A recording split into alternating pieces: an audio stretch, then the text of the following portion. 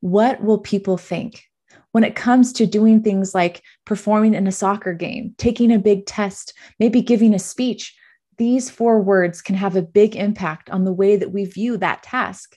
So in this episode, in this video for our watchers on YouTube, we're going to be talking about how you can rethink the way you look at performance-based tasks in order to focus on learning, focus on growing, and even helping others.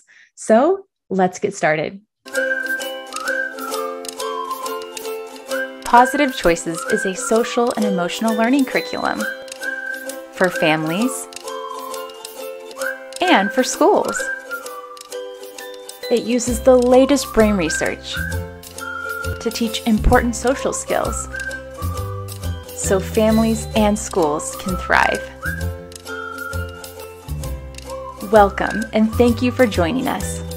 I want to begin this episode by telling you a story about my year teaching kindergarten, one of my years. And there's something called mini observations. This is when teachers are observed by their principals and their administrators. The goal is to learn from these experiences. And I know personally, there was one day when my principal came into my classroom and my kids had just finished eating snack. And I don't know if you know about fruit roll-ups. Kids love them. This is like the coveted snack. This is the best thing that you could ever receive in a kindergarten classroom for snack.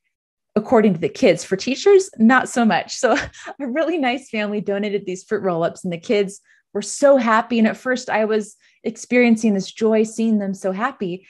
And then I saw the negative piece. The kids were just getting to the end of their fruit roll-up and now they had this long piece of trash. And some of them were turning these into lassos and swinging them above their heads. Some kids were crawling on the ground, playing with it, picking up trash, acting like cats. This is literally what it looked like in my classroom one day. And snack took a little bit longer. Needless to say, the fruit roll-up lassos were taking up some time. And my principal comes in. We're supposed to be at the carpet doing math at this point. And as she walks in, the only thing I could think was, oh my gosh, what is she thinking right now? Like, how does this reflect on me seeing a group of kids who were wild and throwing trash above their heads? My principal's amazing. And you should know that she just came in and she's like, gave a look and she said, not today. And I'm like, gave her thumbs up. Yep. Now's not a good time. But that feeling of, oh my gosh, I need to perform. I need to look good. That is something that teachers, and I know parents and everyone can relate to. And so today we're going to talk about how you can rethink situations where you could either focus on other people's perceptions and have more of a perfectionist mindset, or you could have a different approach. You could approach a situation with curiosity and how can I learn? What can I do better? What can I improve in this experience for next time? Last week, we talked about stress and how stress is a very normal and necessary part of our human experience. And stress can be a catalyst for a couple of things. It can be a catalyst for worry. And this is a chain of negative thoughts about bad things that might happen. But stress can also be a catalyst for calm. Brene Brown calls this creating perspective and mindfulness while managing emotional reactivity. And this actually leads to optimal performance and health. And so when we think about performance tasks, these are any learning activity or assessment that asks students or individuals to perform to demonstrate their knowledge, understanding, and proficiency. I teach classes at Oregon State University in the graduate program.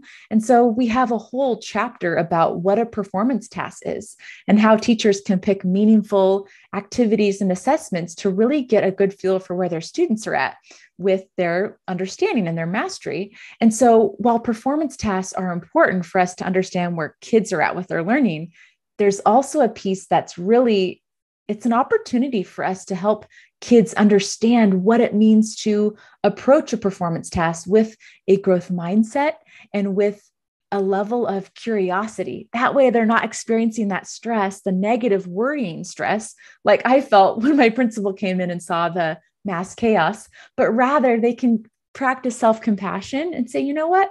Today's not the day for a mini observation. Or, you know what? Today was not my best performance in this soccer game or this math test. I really need to study more. So just having self-compassion and approaching these situations with curiosity, These are going to be things that can last a lifetime on through adulthood as people are entering the workforce and they're showing up and doing presentations for their boss and pitching ideas at different meetings. How can we adopt this curiosity mindset that allows for deep learning and ultimately authentic mastery? You can put it in perspective. And this gets to the whole concept of perfectionism and curiosity.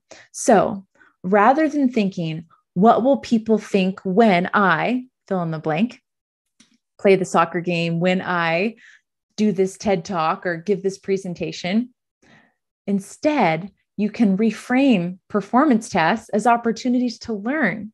So as we consider this, we need to examine two emotions or experiences, and that is curiosity and perfectionism.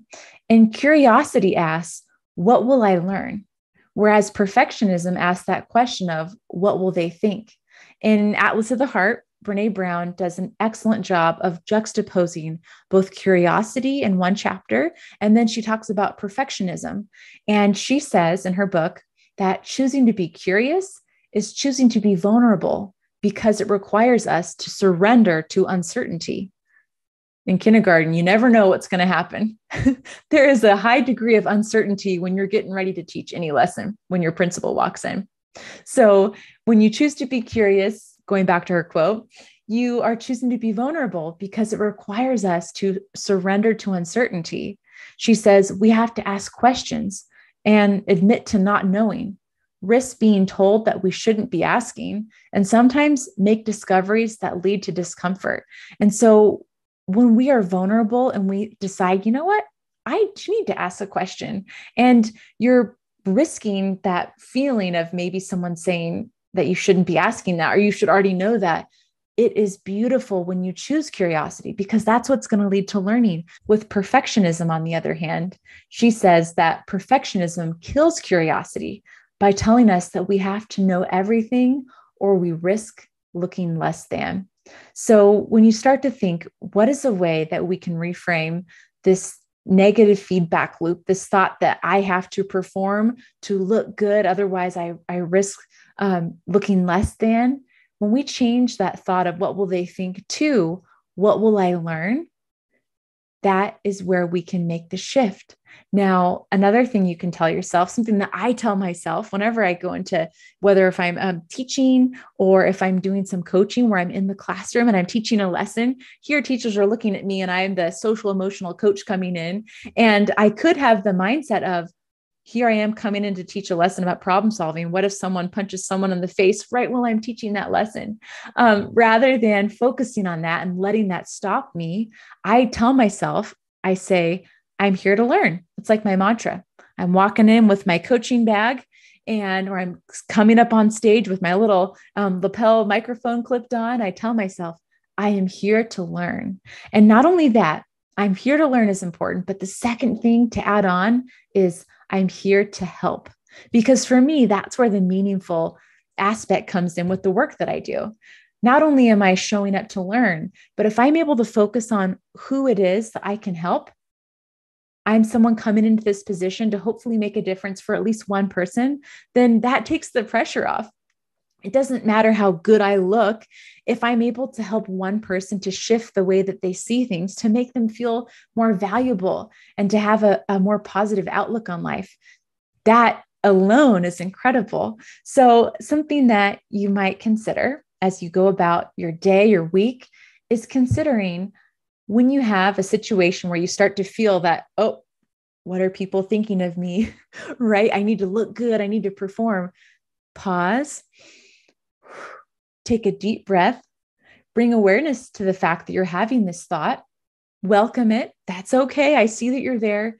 And you can pivot and say, you know what? I am here to learn and I'm here to help. Who can I help in this situation?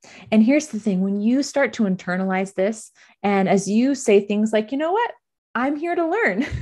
I remember telling my class on one occasion, they had a lot of sugar. Again, this is another moment of where sugar impacted things. A student had his birthday, and so his grandma brought in a bunch of cupcakes, and there was like that much frosting. It was jumbo cupcakes. Like, I don't know if these were from Costco or what, but I Definitely probably should have cut them in half or into quarters. Anyway, my class had a lot of sugar. And here we are walking down the hall, and I'm taking them to music.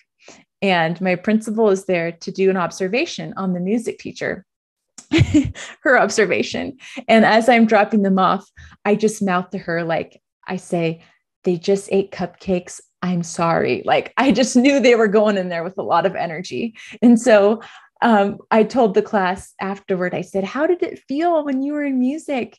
What was that like for you? What did you learn? And some students said, we learned about the maraca or whatever instrument it was. We learned how to play this, and our brains were super mixed up.